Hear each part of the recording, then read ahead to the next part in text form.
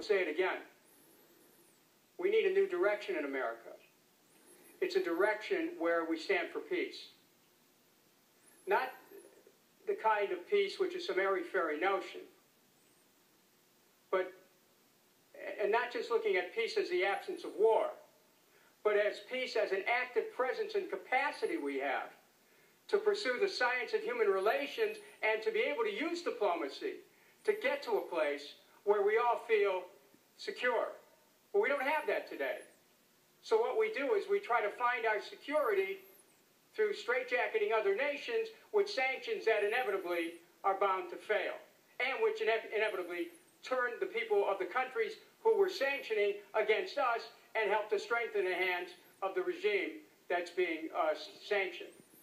We need to, as a nation, take a stand for nuclear abolition, once and for all. We need to, as a nation, get rid of this idea that war is acceptable. We need to determine that we can get strength and be a strong nation through peace. Strength through peace is the approach that we ought to be taking.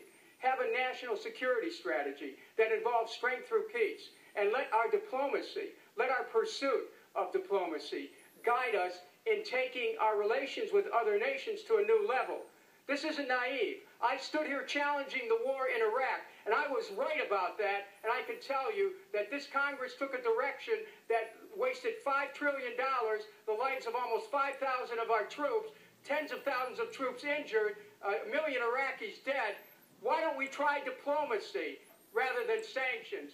It's something that we really haven't tried, and it's time that we did. I yield back the balance of my time. Gentlemen.